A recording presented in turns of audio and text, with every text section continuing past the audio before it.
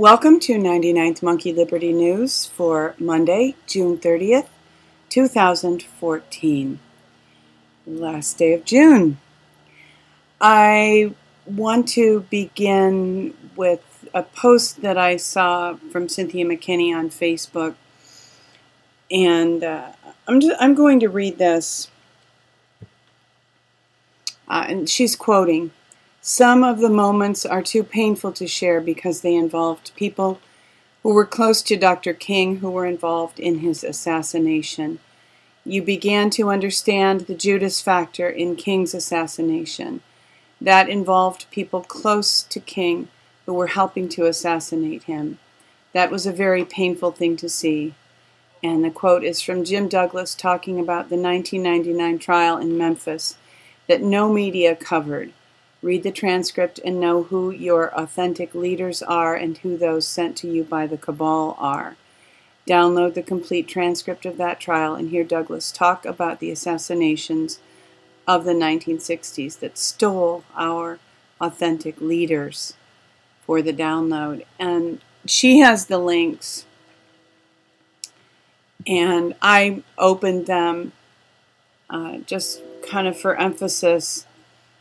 And I did, this is the document that she mentions, the complete transcript of the Martin Luther King Jr.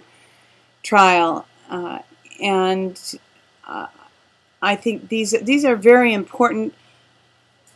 So much happens all the time. And of course, the news cycle is crafted to prevent us from thoroughly processing things. And as she said, the news media, the mainstream media, never covered this 1999 trial. And the American people have never had the opportunity to process this. And what I want to emphasize today is the lies that we are told. And the issue is not even so much that we're told lies, which is kind of a given, but the fact that we believe lies. And being told lies is something outside of our control. It's just something that happens. But believing lies is completely within our jurisdiction, so to speak. That's our exercise of our free will. And I have another example here of a lie from mainstream media. This is a Facebook meme that somebody posted. ISIS isn't what you might think it is. The mainstream media wants you to believe that the recent invasion of Iraq by ISIS was a spontaneous action and that ISIS is acting independently to claim Iraq as its own. What they fail to mention is that the U.S. and other key players, such as Turkey and Saudi Arabia, have been arming, funding, and training members of ISIS since 2007. As I said, another example of a lie from mainstream media. Everybody is supposed to be all upset. Iraq is crumbling, and America has to blaze in and save the day with a large army. Can we please exercise our free will, not believe these lies? And the lies are not only overt. They're not only something that is given to us directly in the mainstream media, like what we've heard about ISIS, or even the cover-up, what we didn't hear about the Martin Luther King Jr. trials. It also has to do with an issue like this, where Facebook tinkered with users' feeds for a massive psychology experiment. And I just want to mention all this flashing. I've been noticing that YouTube videos are flashing when I play them frequently. I will get flashes, and I'm not exactly sure what's going on, but I have a feeling it has something to do with trying to break our concentration as we watch. So we'll pass over the little flashing memes, flashing ads, to get into the issue here. This is from avclub.com.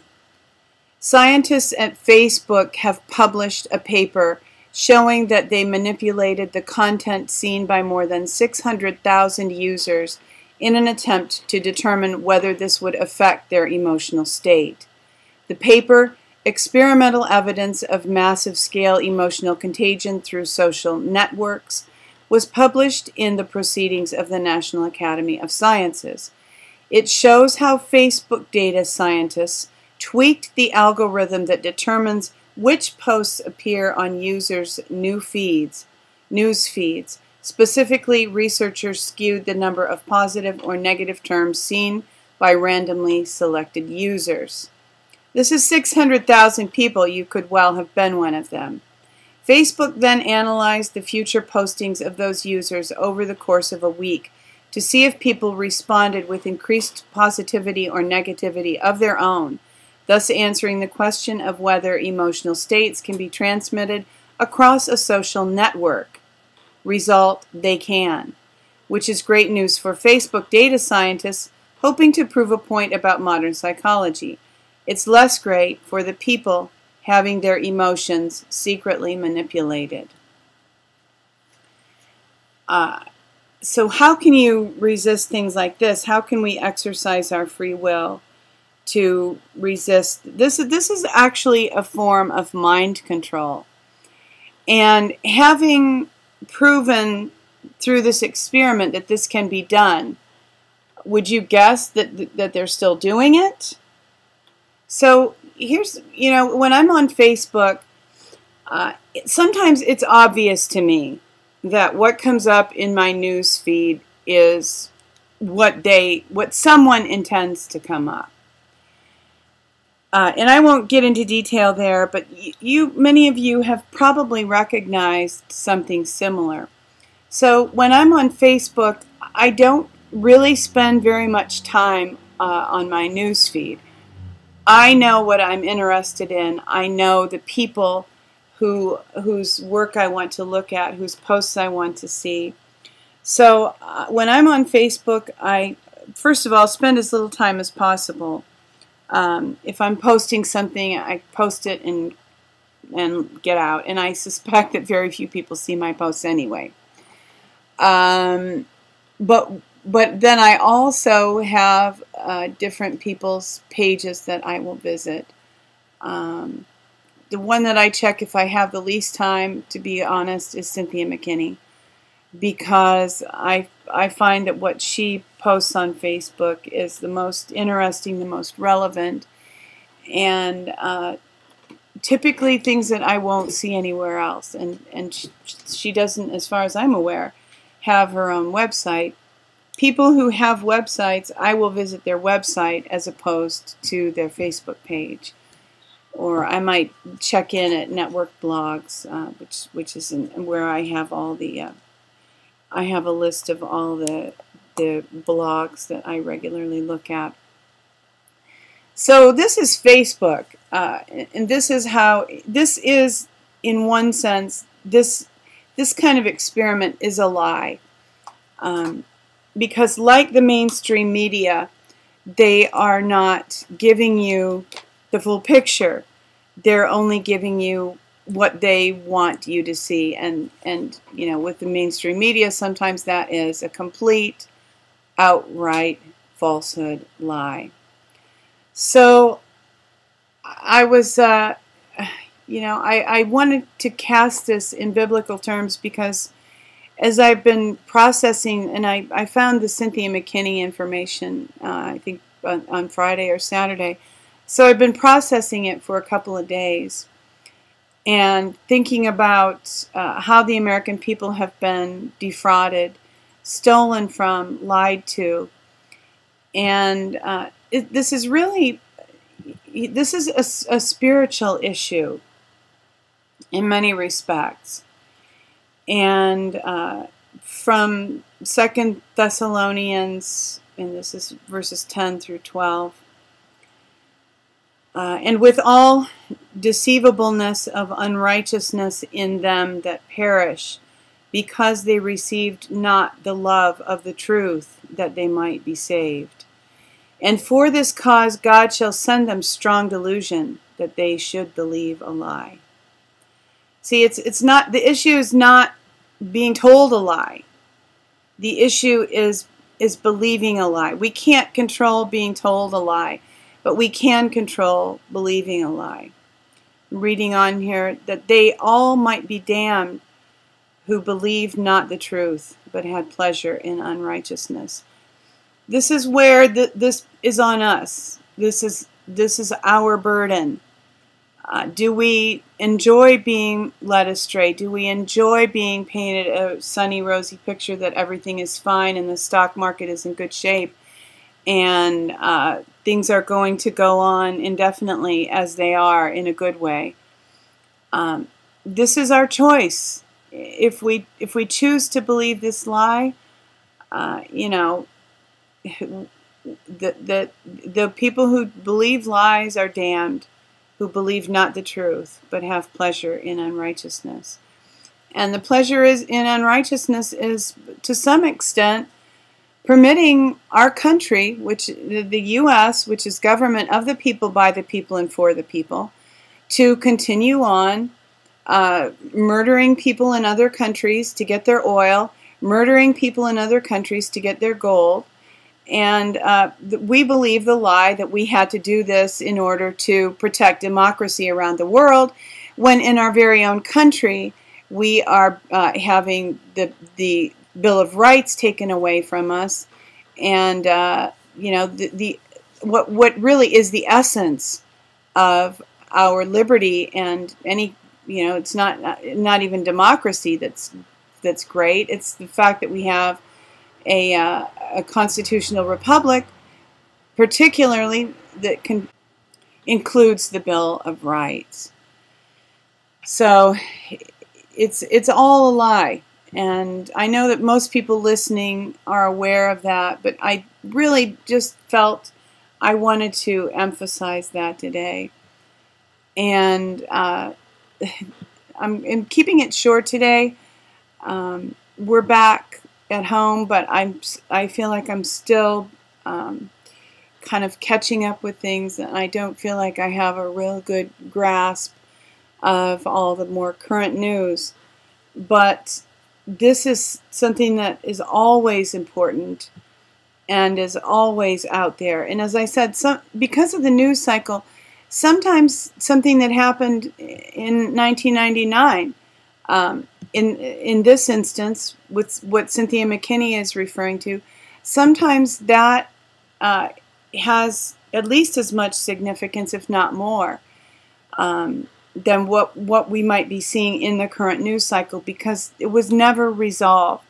Some of these issues have never been resolved, and we just the social engineers intentionally keep piling more on to keep us confused and to keep us distracted, so that it's difficult to focus on what really is significant. You know, the phrase, focus on the urgent rather than the important. Well, no, we exercise our free will and focus on the important.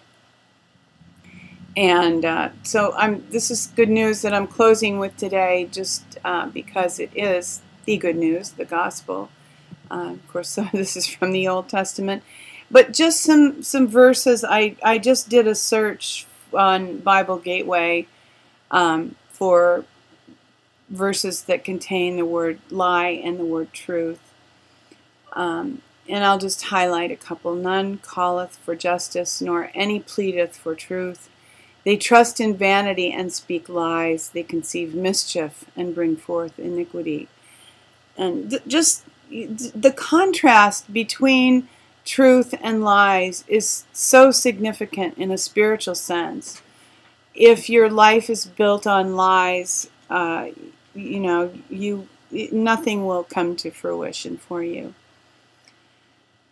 They bend their tongues like their bow for lies, but they are not valiant for the truth upon the earth. For they proceed from evil to evil, and they know not me, saith the Lord. Some of these are descriptions pretty apt of the cabal, aren't they? But you know, the sad truth is that these also apply to people who believe the lies of the cabal, because people who believe lies are going to reproduce lies. They're going to be talking to their friends at work about how the U.S. government needs to do something about ISIS. They're going to be talking about what a great presidential candidate Hillary is, and how it's so appropriate to have a woman as president following the first black president. I think here's an idea. Hey, we could have had the first black and woman president if we would have had Cynthia McKinney. Let's, you want a woman president? Let's get Cynthia McKinney for president. How's that? Here's just another example. And they will deceive everyone his neighbor and will not speak the truth. They have taught their tongue to speak lies and weary themselves to commit iniquity. Again, this is the cabal, but in many respects, this is a lot of people in our culture. Here's one of the scary ones from John. Ye are of your father the devil, and the lusts of your father ye will do. He was a murderer from the beginning, and abode not in the truth, because there is no truth in him. When he speaketh a lie, he speaketh of his own, for he is a liar, and the father of it. So if it's a mystery to you, where do these lies come from? Why do the cabal do what they do? Who are these people? Okay, this is the answer right here. All this flows from the devil. And I won't today get into why the devil does what he does. There are reasons. There's always a reason. Nothing is really random. I really don't believe in coincidence. I've talked about that before. But the devil has an agenda. He has a plan. And he has people who are helping him to, whether knowingly or unknowingly, people who believe lies are facilitating his plan, are furthering his agenda. And I won't read all of these, but I do want to end with some of these verses from 1 John, because this is good news, and they are written in a very encouraging manner. I have not written unto you because ye know not the truth, but because ye know it, and that no lie is of the truth. And another, the anointing which ye have received of him abideth in you, and ye need not that any man teach you, but as the same anointing teacheth you of all things, and is truth, and is no lie, and even as it hath taught you, ye shall abide in him. And may we all abide in him. Thank you for tuning in for today's 99th Monkey Liberty News. Weeping may endure for a night, but joy comes in the morning. Hoping that you will love one another, take care, and be in the truth, enforce the Bill of Rights.